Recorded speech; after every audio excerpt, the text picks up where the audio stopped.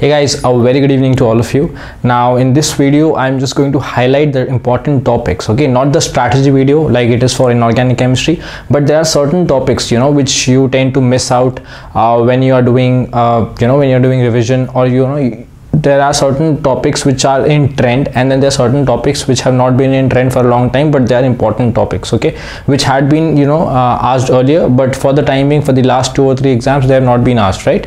So I'm going to highlight those topics, and in general also I'm going to highlight the topics that are relevant for the upcoming June 2019 exam. And this June 2019 exam is going to be the last exam, as you can see, because from December 2019 onwards we are going to have computer based exam, as was released by the official notification of CSIR. They had released it on Twitter that the exam is now going to be computer based, right? So I'll talk about what are the repercussions, what are the consequences of the exam being computer based, right? There are a lot of consequences of that. Definitely the pattern is also going to change, so that I'll talk about in some other video, right? So June 2019 is like one of the last exams which is going to be pen and paper based. And anyway, so let's talk about the topics. Okay, so I've done research from June 2012 to December 2018 exams, and I found a pattern of some topics which were time and again being asked in each and every exam, right, from December 2012 to June 2018. And these topics are acid and base concept, right? For example, water molecule is given to us, and there are 2 reactions given to us, and they will ask in which reaction is the water molecule acting as a base and in which reaction it is acting as an acid. Okay, so questions like these based on acid base concept, on general concepts like oxidizing and reducing power, okay, like CrO4, chromium in its highest oxidation state, then let's say below chromium we have molybdenum in its highest oxidation state, and then like that they can give you questions, right? Then tungsten in its highest oxidation state, rhenium in its highest oxidation state. They will give you 4 complexes, and they will ask you which has the highest oxidizing power or which has the highest reducing power, like that. Okay, so questions based on reducing and oxidizing powers. Okay, in the latest exam, I think June 2018 exam also, there was a question based on oxidizing and reducing power, right? So these are some basic concepts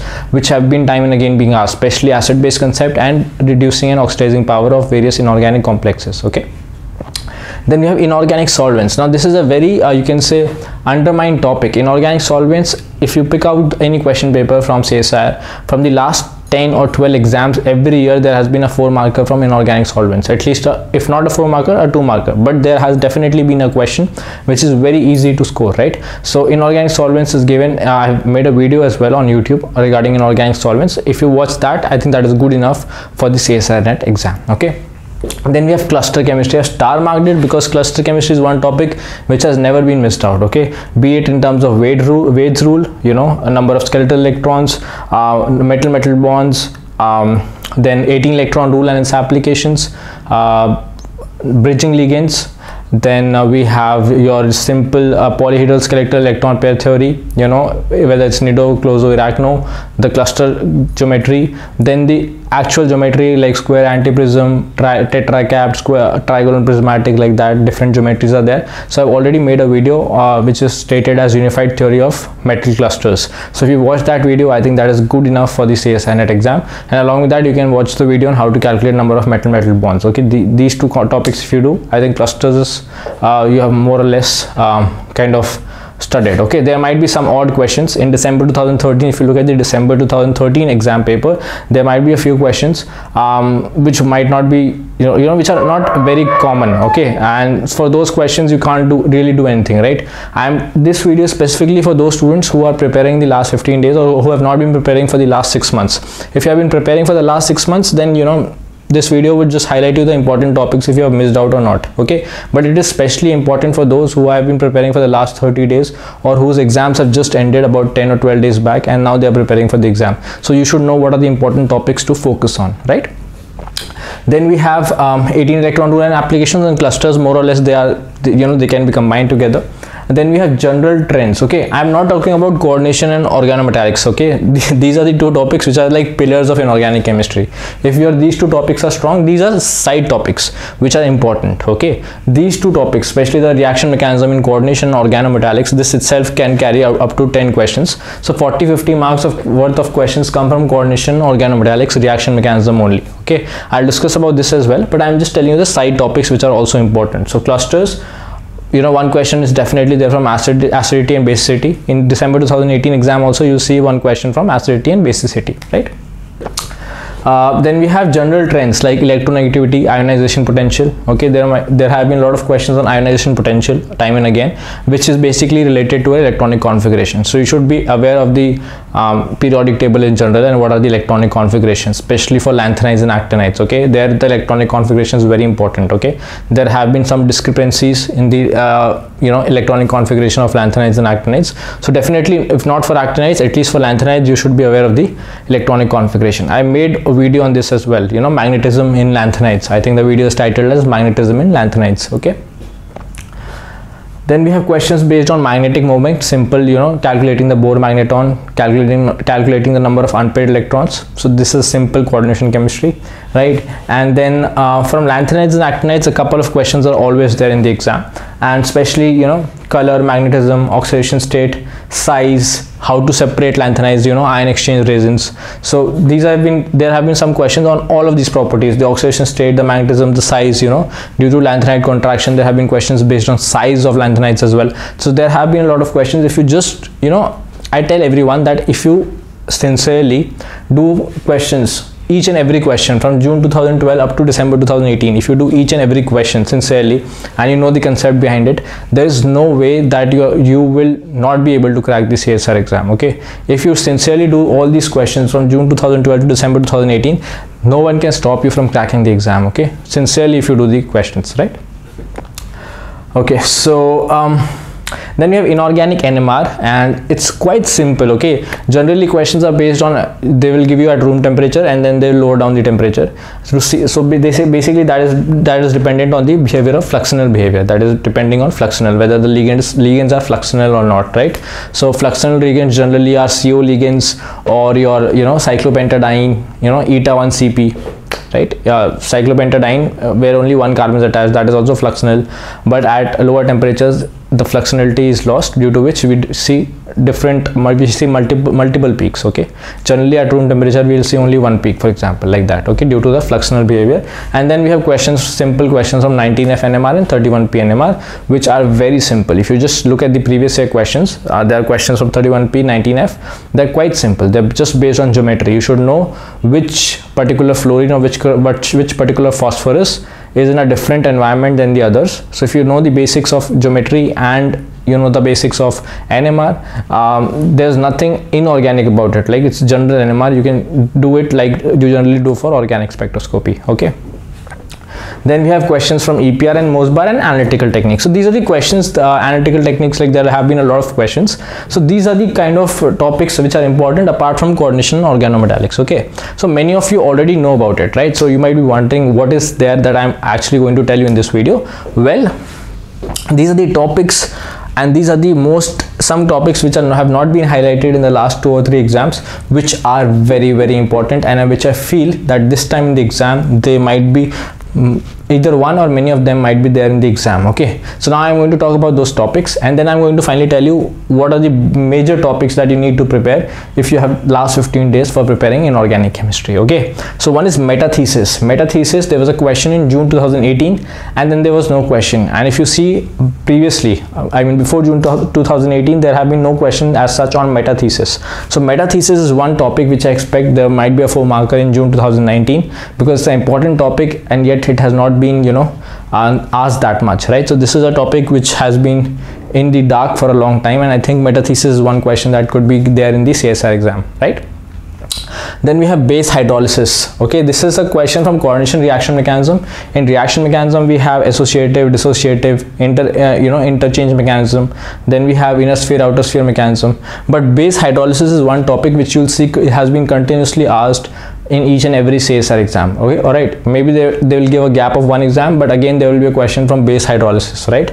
So for this, I think for CSR exam purposes, you can refer to Ajay Kumar, though this concept is there in many other books, but if you want it in a simple language, then you can go for, because Ajay Kumar is like seriously meant for just CSR, right? No other exam, or for GATE exam, for example, right? So it's very specific to CSR and GATE exam. So you can go for you can study base hydrolysis from coordination chemistry by Ajay Kumar. Okay, then we have a topic called partition function. Now I don't know how many of you gave the BARC 2019 exam, but there have been a lot of questions in the BARC exam also on partition function, right?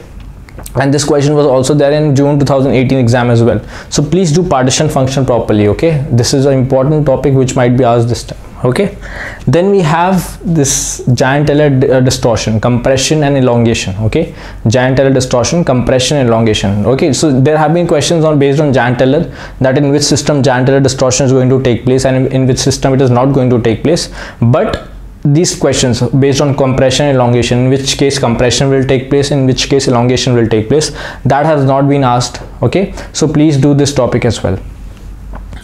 Then we have coordination number of woodsite and anti-fluoride. Okay, this is one topic which is you can say you know, like there was a question I think recently on based on calcium. You know, there was a question based on calcium, CaB6, right? CaB6 compound was given to us and they had asked that what will be the coordination number of, I think, calcium, right, if it follows woodsite structure. So you should basically know what is a woodsite structure, what is the anti-fluoride structure. It comes in solid state, to be honest, like in physical chemistry, but this kind of topic is asked from inorganic chemistry as well. So you can basically just have a glimpse of what is the coordination number in woodsite structure, in ZNS structure, in anti-fluoride structure. Okay, like that. Now this is, you can double star it, isomerism in coordination complexes. This definitely I have a very strong intuition is going to be asked this time as well. I had an intuition for GATE 2019 as well, and there was a question in GATE 2019. Okay, and I think this time there will also be a question from June 2019 exam as well. So please do this properly. Isomerism in coordination complexes, both your chiral, like how to find whether it's optically active or inactive, which particular complex is active, which particular complex is inactive, and the geometrical isomerisms, right? Or how many stereoisomers will you find for a particular coordination complex. Please do this topic really well, isomerism in coordination complexes, right? And then again, this is something that I told you has been asked from a long time, but suddenly you will see in the last 2 or 3 exams there have been no question from Millikan symbols. So please do Millikan symbols very properly. Okay, this time definitely, again, there's a very strong intuition that there will be a question from Millikan symbols. Okay, then you should know the exchange rate. Okay, if I talk about lanthanides and actinides, you should know the exchange rate, that you know what kind of lanthanides separate out in cation exchange region and what kind of lanthanides separate out in ion exchange region. Okay, what are the principles of cation exchange region and anion exchange region. And okay, this is not very important. From organometallics you can do agnostic and anagnostic interactions. There have been no questions at all in the CSR exam.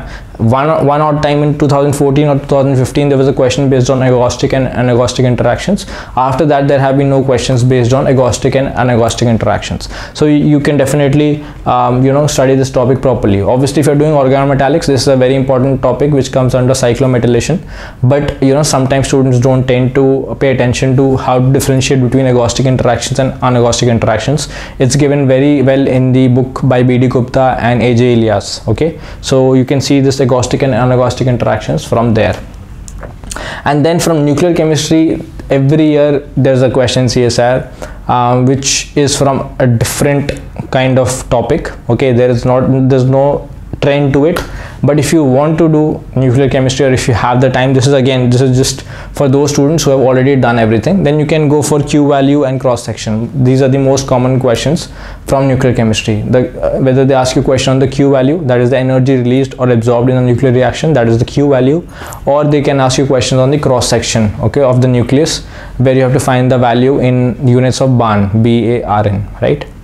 Now coming to those students who have last 15-20 days, this would be very there's so many topics, it would be very tough for you to comprehend.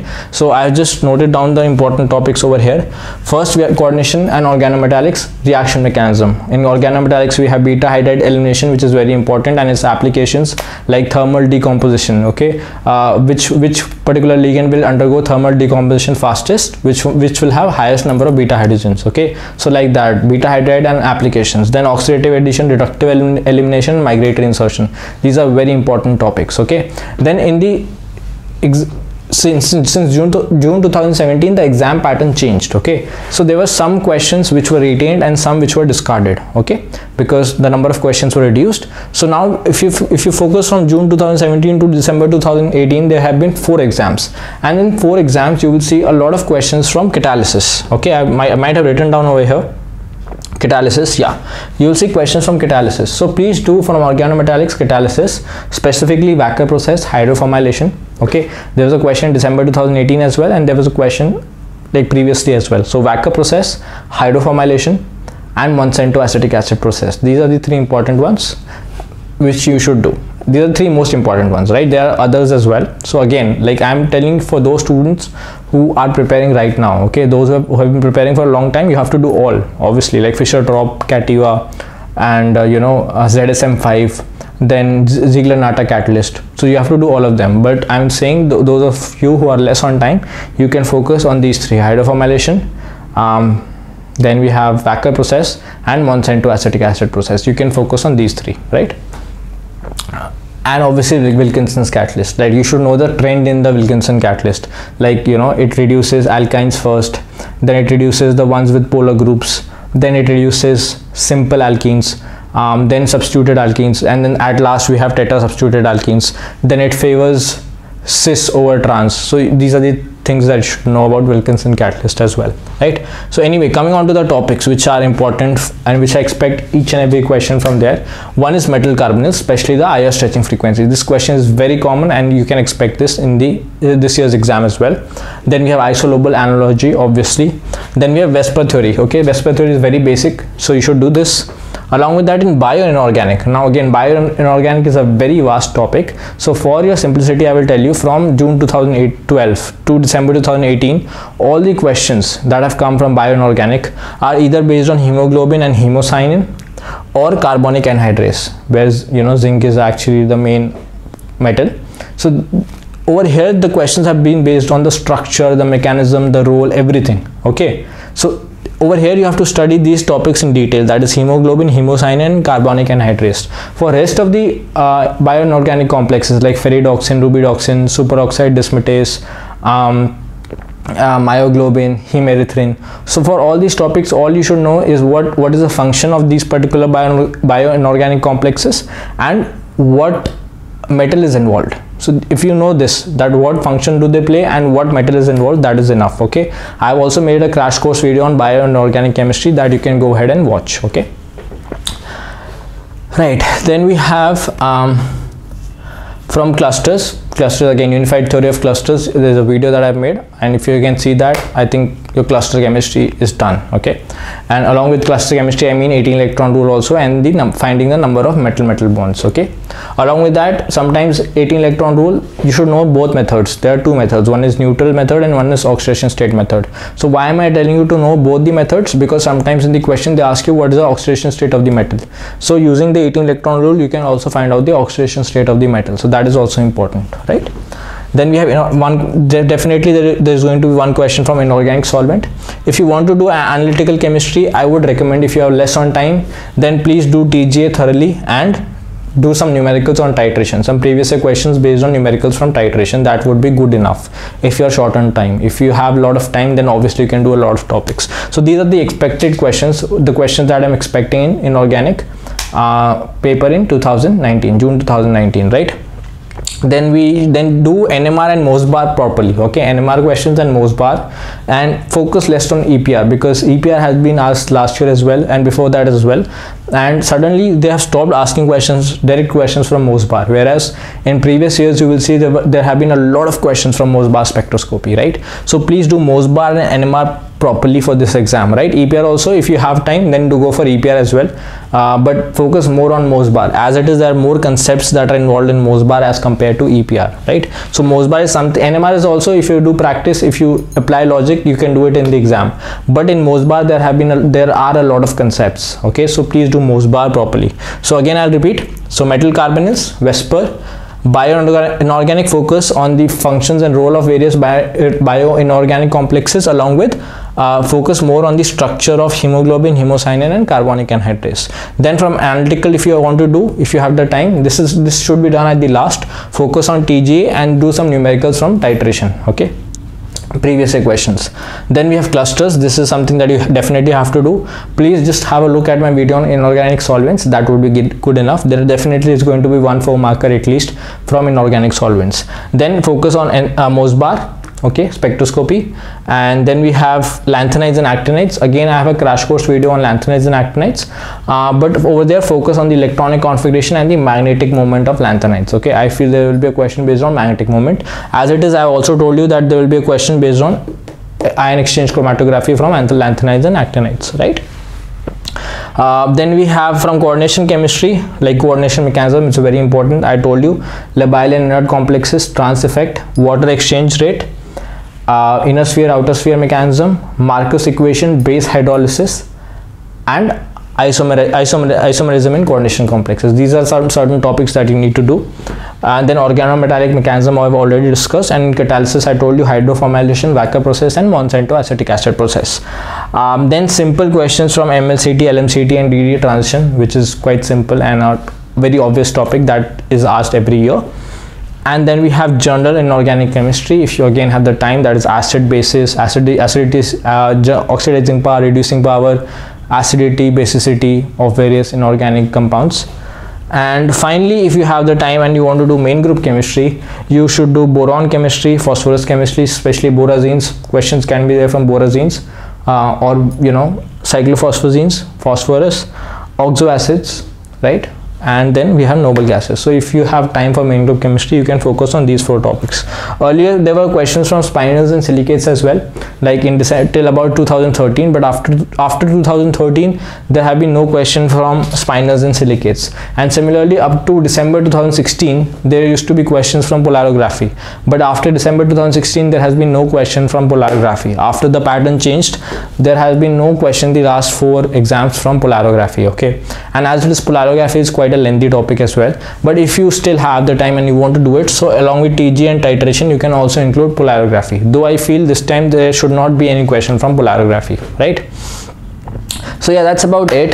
It might be a little overwhelming and it will be too many topics, but this is what inorganic chemistry is about. There are too many topics, but they are quite simple. Okay, like if you try and focus on coordination mechanism, I can tell you, if you sit and study properly, it won't take you more than 2 days. And if you do at least these topics really well, okay, you can easily do around 15 to 16 4 markers from inorganic chemistry for sure. Okay, 15 to 16 questions. So I mean, if you can spend enough time and do all these topics, then it would be good for you. These are some of the topics. If you have already done your preparation and you have still missed out something, so please do these topics properly that I mentioned. Okay, especially I think isomerism, Mulliken symbols, and your JT decompression and elongation. These are the 3 topics which I feel are very important and very relevant for the June 2019 exam, right? So anyway, I hope you found this detailed video useful. If you did, please let me know in the comment section down below, and if you're still not subscribed to the channel, please do subscribe. Thank you so much for watching.